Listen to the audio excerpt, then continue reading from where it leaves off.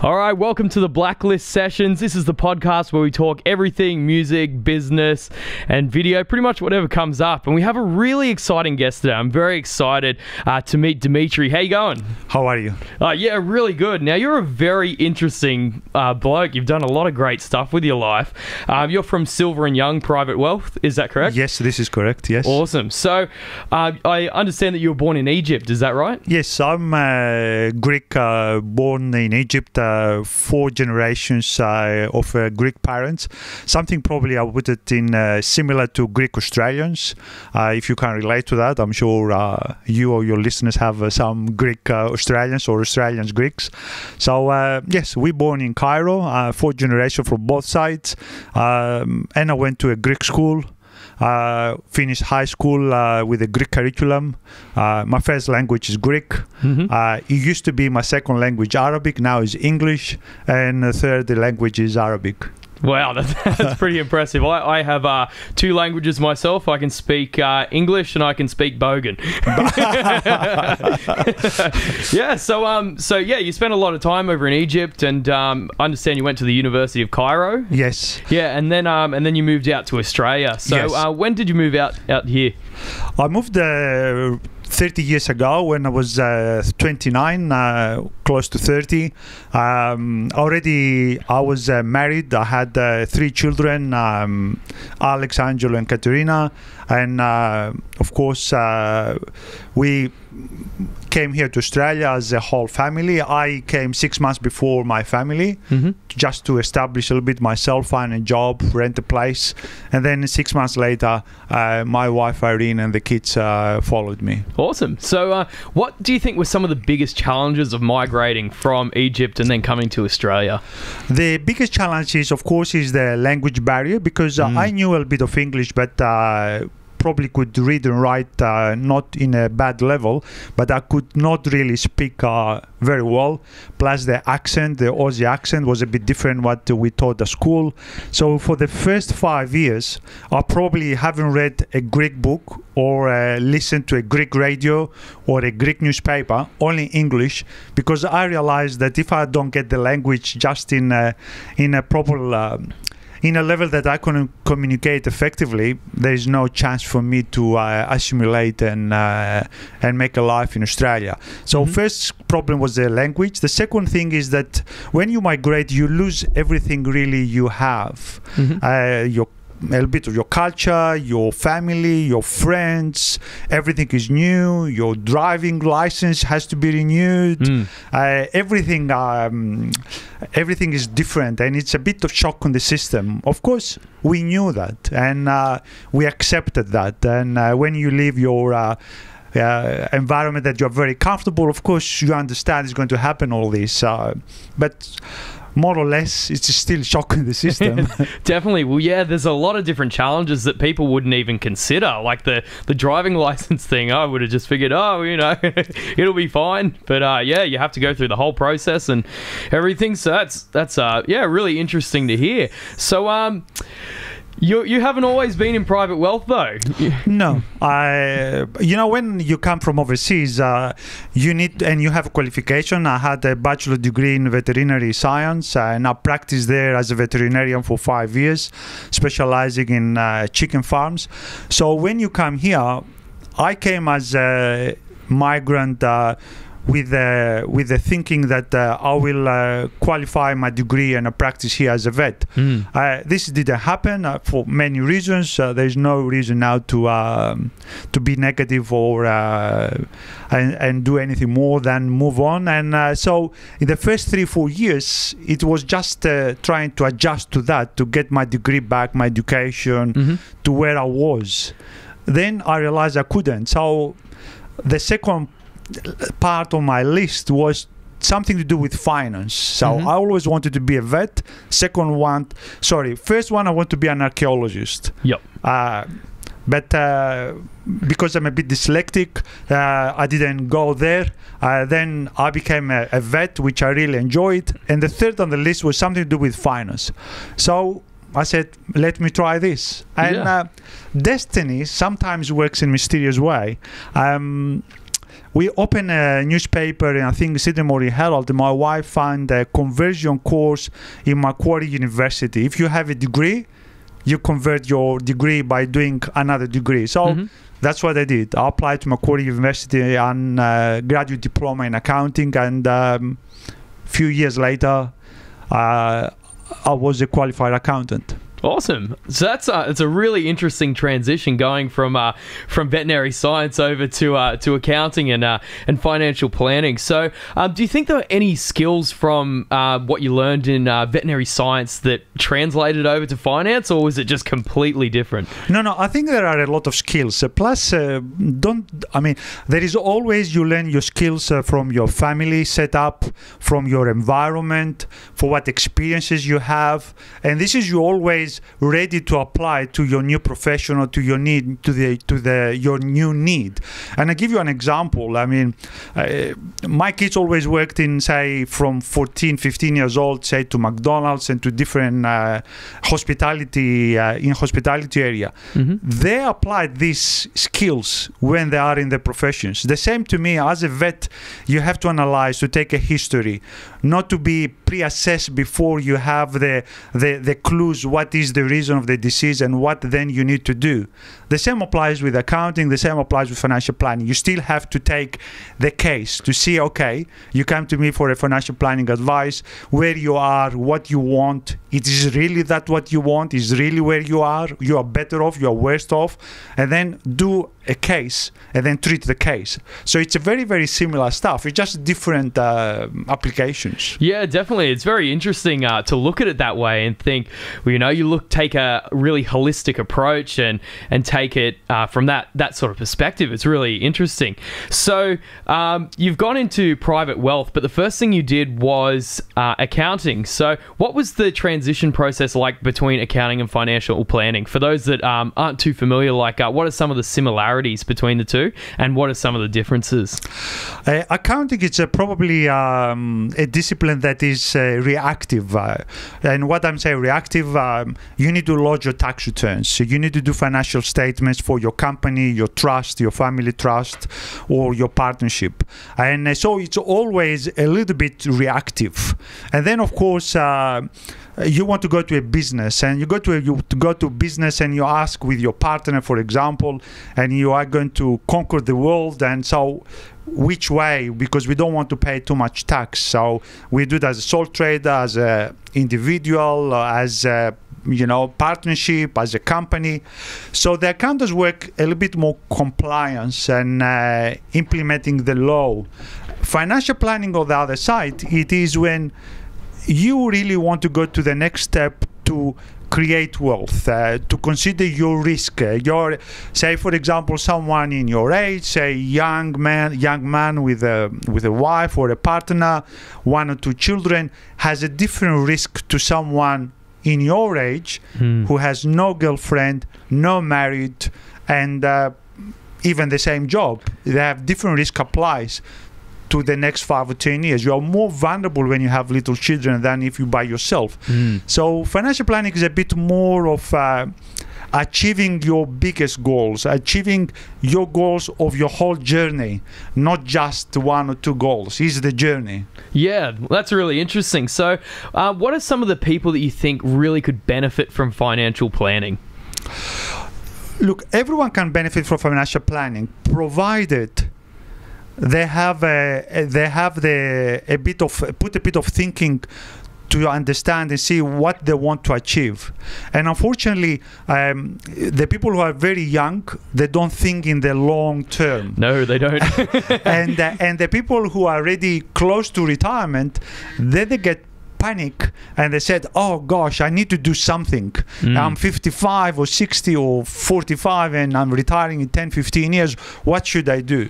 Of course there is solution for both cases and anything in between, but probably determine the journey and then have a step or 2 or 3 or 10 steps to achieve that journey, really. Yeah, so it really is different for everyone, and people should start to plan earlier rather than later. As soon as possible, it is better. I see clients that they started, say, 20 years old, and already they have $30,000-$40,000 savings from McDonald's and Hungry Jack's and little jobs here and there, and the question is, okay, how can I put my deposit for my home or for my house, my investment? These people are going to be a lot far ahead of the other people that they ask these questions. Only they found the Mrs. or Mr. Perfect 10 years later, and I said, now, okay, we want to start a family. I'm 35. When you're 25, you already have a 10 years lead. So in retirement, they're going to be a lot easier to have a conversation. Okay, darling, when I'm retiring at 60, 65 or 70. And this is only, we're talking about money. We don't talking about, people love to work. So if you ask a doctor, he never wants to retire, not because of they make a lot of money, not at all. It is because they enjoy the interaction with the patients. But say a work in a mining industry probably wants to retire earlier than later. Yeah, for sure. So that's something you would take into account, like whether someone wants to retire early or they're just happy to keep going? Absolutely. The aim of every interaction we have is to put the client in the best probably taxable position according to their needs. Then of course, to help them create wealth and preserve that wealth through risk mitigation. Risk mitigation is a very, very term. So through insurances, so according to their need at that stage of their life. And the third one is to help them articulate a plan that if they decide to retire 10 to 15 years earlier, they will be able. Now, if they do or don't, it's up to them. But it's not forcing because they don't have the money. It's because they just like to do what they do. Yeah, so really at the end of the day, it's just generating financial freedom so that you have the choice to do whatever you like. Absolutely. And financial freedom, it's a very strong proposition. The reason it's strong proposition because it gives you the ability to do other things according to your values. Say, for example, if your value is to save the world, hypothetically, or put it very broadly, it gives you the freedom to try. If your value is, for example, I don't know, to contribute to research and development for cancer, treatment for particular cancer, it gives you the freedom to dedicate funds or to dedicate time to do that if you have the skills, of course. Yeah, that makes a lot of sense to be able to set yourself up first, make sure that you've got your own life in order, your own finances in order, and then you can fix the world. The people who usually they forget is that these things that don't come in one day. This is an ongoing process. You start as early as possible. You get the best team around you to advise you according to your level, of course, of finance or financial interaction. So if you are just a simple employee, working and go to work 9 to 5, you don't have really complicated tax structures or tax saving scenarios compared if you are an entrepreneur or a business owner.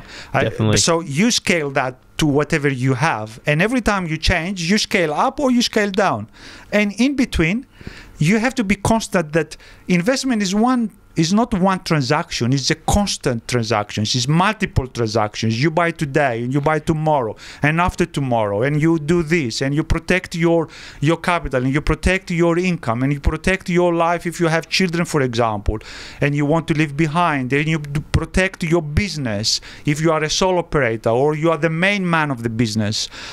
So there's a lot of things you need to do constantly.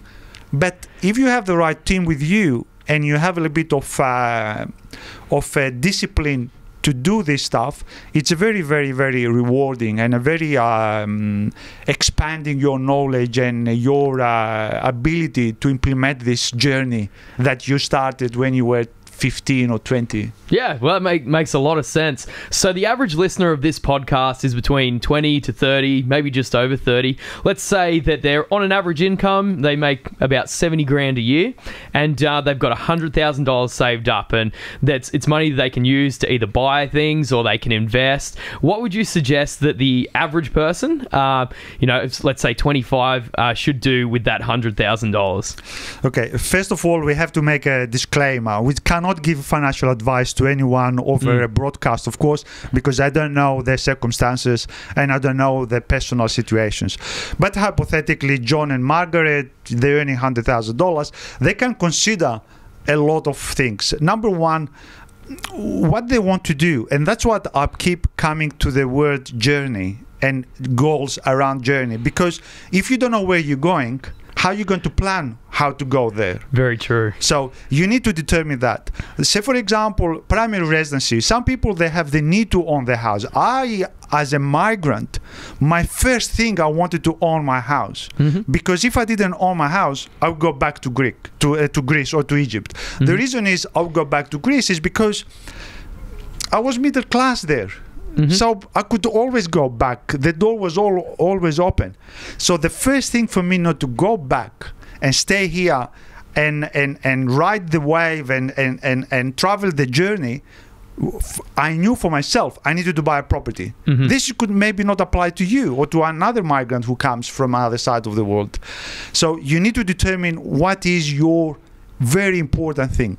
Then second part is, of course, your income. We forget that the income is the most important part of doing anything else. And then what do you do with your income?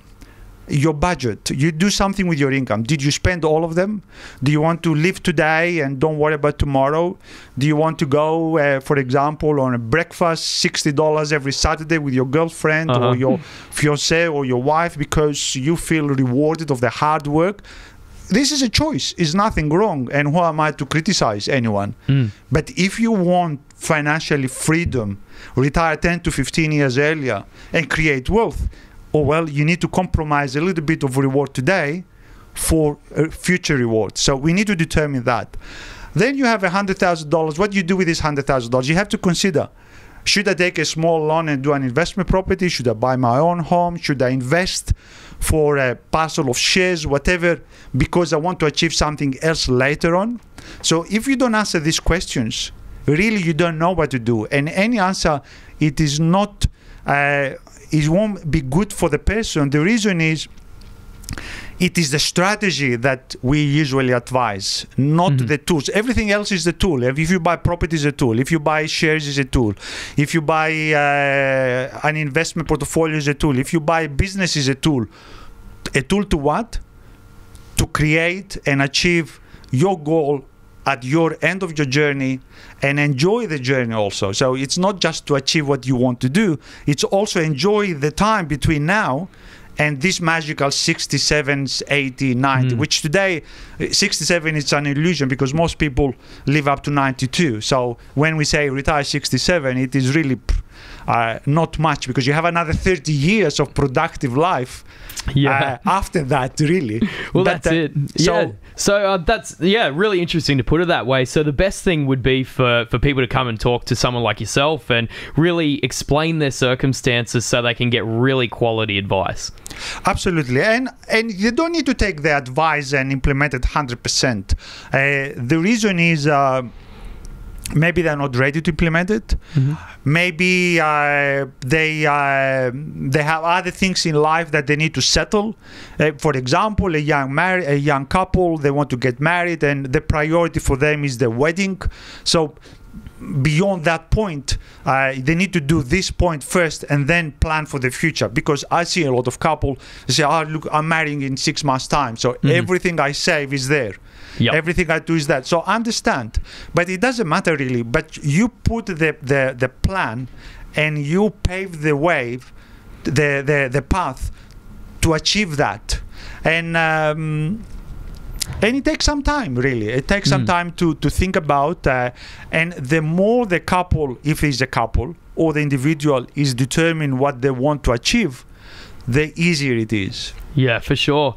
So I guess what's some of the things that you think have really helped to grow your own business? Because you started as a migrant coming out to a brand new country. What were some of the key things that you think have helped you to grow the business to where it is today? There is several things. So one of them is by doing multiple tasks in a different, say, by working in a different discipline, say working in a factory, working in accounting practice, working as a vet, working in different areas, you learn a lot of skills and how to adapt to that skills. Secondly, me personally, and I'm not saying this is the right for everyone. I don't judge the book by its cover. So all the people who come to my office, I'll give the benefit that they want to benefit from my information and my knowledge and my experience, and I give 100%. Some of them, they really don't do anything. They don't want to do anything. They just want to have a chat. But some of them, they do. The other thing is that hard work and discipline, procedures, commitment, budgeting your expenses, even in a business or on your personal level, not to exceed your income. So you'll be more free to invest and reinvest in your business. And very important, take advice. Because I know a little bit about this in that area, but I don't know about law. I don't know about other things. So take advice from people who are good what they do, not they say that they are good what they do. A lot of people I've seen, they take advice from parents. Parents have the best intents. I mean, who is going to love you more than your mom? There is no other person in the world is going to love you more than your mom, and if you're lucky, your dad, and probably if they're not around, your wife and your kids. So, but a lot of times we take advice from mom or dad, but mom and dad was not an entrepreneur as you are, or you are not as hungry financially as you are. Also, the values are different a little bit for what your mom's and dad values. Usually they're very similar, but a lot of times are not that similar. Yeah, well, that's right. And, you know, the economy changes so fast. Like, you go back maybe 5 years, people would have laughed at the fact that there's negative interest rates in the world. People would have thought that was crazy. Yeah. So I guess it makes a lot of sense to be talking to people that are doing what you want to do. Like, I tend to listen to a lot of people that are really wealthy and have a great life, because I want to make sure that that's where I'm headed. So for me, it's really important to take advice from people that are professionals in the field and have a really good insight into what's going on in the world, in the field. Another very important factor is, which I mentioned before, is to continuously invest. Continuously invest in small parcels. This gives you 2-3 advantages. One, by continuously invest in a small stuff that you understand, what it gives you this exposure. Gives you this exposure, and you just work with whatever you invest. If it is a parcel of shares, or if it is, I don't know, in your friend's business or your dad's business, whatever, it gives you this exposure of learning. Secondly, your mistakes, because you invest small, are small, so you can learn from your mistakes. And thirdly, because you're thinking this way, somehow the world attracts, you attract this stuff to you. And when you're having a conversation, in a barbecue conversation with people who know, or even people who don't know, you just tune to this sort instead of not thinking about investing. I think only work hard and save. And the other very important, of course, for younger generation, it is they concentrate. All of us, it doesn't matter what age, we concentrate for how much we're making, and we don't concentrate too much for how much we're spending. And this is very important, because you see the bucket of money comes in, has a big on the top opening the money to come in, but there are little holes in the bottom of the bucket, which is your rent, it is your personal expenses, if you are a smoker, your cigarettes, if you you like a beer, your beer in a pub every Saturday and Friday night. So these little holes, it takes a lot of water without thinking, a lot of resources out. So you have to think about this as well. And this is very, very important part for any wealth creation strategy. Definitely, and I think that exactly that is what's led to Australia having the biggest debt load in the entire world. It's crazy. So, what do you think is the biggest financial mistake that so many people make? The biggest financial mistake, I believe, for many people that I came across, they want to do one big transaction, and that's it. They want to buy, say, a property, or they listen to read a book and multiple properties and multiple share portfolio, and they do it all at once without having the skills. I mean, to take advice, it's good for people who know, but you need to develop the skills to evaluate this advice. You know, you can't take it because I came to your office or you came to my office and I look half decent and I wear a nice white shirt and with a tie and I look respectable. That's fine. Yep. But you need to evaluate what I say to you. You need to evaluate and understand what this advisor or this person who helps you and guides you, what he says makes sense to you. And of course, the other thing is that people do mistake is we have something we call as risk tolerance and risk appetite. And I'll give you an example. When I was younger, I liked sweets. So I could eat all the cakes, cheesecakes and pavlovas in a barbecue. And I go at bed and I sleep like a baby. This is 30 years ago. But today, I still have the same desire if you are invited to your barbecue and I eat all the pavlova, but at night, I can't tolerate the burning stuff of my stomach of too much sugar. So my risk appetite, it is the same as was 20, 30 years ago, but my risk tolerance is different. So they need also to understand their risk tolerance and appetite. So if you don't understand your risk tolerance and appetite, you can't take risk more than you can cope. Because if you take the risk more than you can cope, then you react aggressively to anything. So if you put $100 on a BHP and BHP dropped 20%, you feel, oh God, I'm losing $20. I'm losing my $20, so I need to do something. Maybe you need. Maybe you don't. I don't know. But you need to assess this risk before you do any investment. So I think this is one of the biggest mistakes, that people go too hard without really understanding themselves first and have the education and they have the knowledge, enough knowledge to judge, not to be experts 100%, but to judge if what they do, it is work according to their values and to the journey they want to have for their life. Yeah, that makes a lot of sense. And I guess with investing, a lot of people do freak out when they see the stock balance go down -10, -20%. Like, oh gosh, what am I going to do? But the way I approach investing for myself is, hey, if I thought it was a good deal at 100, then it sure as hell is a good deal at 80. So I often spend a lot of time averaging down on costs if I find that the fundamentals of the business are still the same. Is that something that you would advise to people? Absolutely. This is a very good strategy, average down, if it fits the whole strategy for the person. If the fundamentals are strong, of course, average down, it's a very good strategy. And the other thing is, say, for example, we have, say, $10,000 and we want to invest it in a parcel of share, and we tag this $10,000. It is on a higher risk, and we're going to invest it in the share market or some stocks that we believe that are very good, say the top 50 of the Australian shares.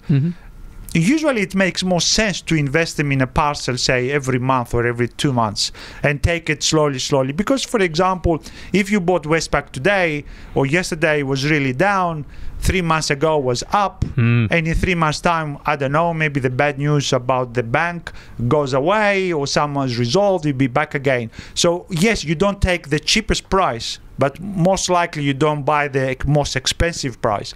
And if your long term, it is, say, 3 to 5 years and longer, then this pays a lot of benefits in the long run, instead of trying to pick up the bottoms and the troughs, the bottoms and the tops. And I can tell you, very few people do it. And if they do it, everybody knows. And if they don't do it, nobody knows, because they don't say it to anyone. That's right. Yeah, it's pretty much impossible to pick the top and pick the bottom. So, yeah, I guess just averaging down seems to be a great way to go. Is there anything on the horizon in Australia economically that you think might be a bit of a problem that might start to really filter through and affect the entire economy? I think one of the most, of course, this is a personal opinion, and I don't have all the facts and all the information regarding wages and wages growth. I think the wages growth is an issue. The wages growth is an issue, and I can feel it from our industry or the financial industry. There is a lot of pressure to outsource to overseas. And I'm thinking to myself, say for example, in our practice, I need to employ Jay, for example, to be a senior or a junior accountant. But if I have a competitor in Philippines or in India or in Taiwan or in Laos or in Vietnam, which is they're very popular, with half of his wages, how his wage is going to grow? And how he's going to buy more property, and how he's going to buy more shares, and how he's going to buy more insurances to protect his family, and how he's going to do more things to the level, to the standard of level, to the standard of living he wants to have. So yeah, I don't have the solution. I don't know, but I find that the job growth, it is really very, very tricky with the globalization of the whole world now. I mean, my wife is an interpreter of Greek and English, and now it's very easy to get an interpreter from over the network and from the internet, Upwork, for example, and get someone to interpret a page, and then suddenly you're very much in competition with the world. Is this good? No, really, in the long run, because we upskill and we're still smart country and we're still positive, and we had always this somehow. But it is really a stress factor for the economy. Yeah, definitely. I would really love to see Australia start to innovate a lot more. I think we've lost a lot of that to overseas, and I think if that could come back, I think that could spur a lot of job growth in some industries that are quite challenging and really difficult to replicate, because there's so many incredibly smart people in Australia that have developed so many amazing things over the years. I feel if maybe the government, private enterprise spent a little bit more money on the R&D side, I think we could bring a lot of that back. Absolutely. I have a family member in my very immediate family that he was very involved in research and development in university in fiber optics, and they cut government after government after government after government. The last 3-4 governments, they cut the R&D dramatically, and the universities cut. And so you could see the person is a doctor, a PhD, and a great researcher. He fills more files and more documents to get a grant, so to continue his research and development. So what is the flow and effect to the Australian development? And at the end of the day, we don't have a chance to succeed if we're not smarter. I mean, why Australians are the best farmers in the world plus New Zealanders? Why? Because they did research and development, because they innovated, not because they worked more hours. At the end of the day, you have 24 hours. You can't compete with that. It doesn't matter how hard work you are. You can work only 24 hours. The only thing you can compete is the more intelligent you are. That's why we are the best farmers in the world, the most efficient farmers in the world. Of course, the Americans coming back, but we live far beyond other countries. Why? Because of the research and development. Why? Because of the CSRO, because of these big research houses that we had, and we get the dividends of 20-30 years ago of research and development in every aspect, from agricultural, for the technology, the space, participation in the space with the man walking on the moon, and so many stories, great stories. So absolutely, you're right. Yeah, definitely. Well, it's been really interesting to have you on the podcast today. There's been a lot of great insight. So before we wrapped up, I wanted to have a talk about the bees. I understand you do a bit of beekeeping. Look, I always have a passion about many things related to animal and plants. So I have bees, yes. I have a small farm outside Sydney, about 2-3 hours. And I was trying to do something outside of the box, and I couldn't find something. And so I thought, what about bees? So, which is not really outside of the box. Other people have it. Yeah, they're mostly in the box. Yeah, usually they're in the box. So I started a bee. I have a small apiary. It produces a little bit of honey. And the great thing about bees is that I don't know. I find it very interesting. I find it very, very rewarding, and very, very. They are really the hard workers. I mean, bees are really hard work. They don't stop 1 minute. Yeah. And it is good for the environment. It's very good for the environment. And now, when you start, it's like when you buy a car. Say you buy, I don't know, a Holden, a Mazda. All the cars around you are Holden and Mazda, especially in the time before you buy. Now, I walk around my suburbs with my dog, and I see there's not enough bees in the flowers. There's no this. I notice. Yeah. But before, a few years ago, I didn't notice. So bees is very, very. They're really under stress themselves. So always liked the subject. So I did some courses to learn more, and I applied them, and it's very rewarding. And I really suggest if someone has the time and the effort, he likes to have to put the effort and the space. It's very rewarding. Awesome. Oh, I'm glad to see that someone's looking after the bees. I think we need them.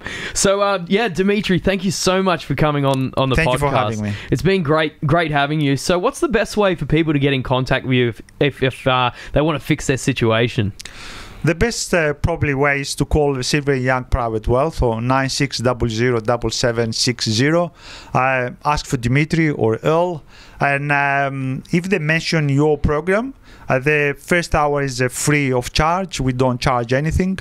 Just is a consultation, and we have a chat for an hour.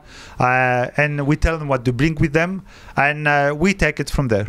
Yeah, sweet. That sounds like a great deal. So if you mention the Blacklist sessions with Silver & Young, get on the phone with them. I'm sure you guys are on the internet as well. Absolutely. Silver & Young Private Wealth. Fantastic. So that's the best way to get in contact. I'm sure if you guys get on Google, you'll definitely find Silver & Young. So Dimitri, thank you so much for coming in.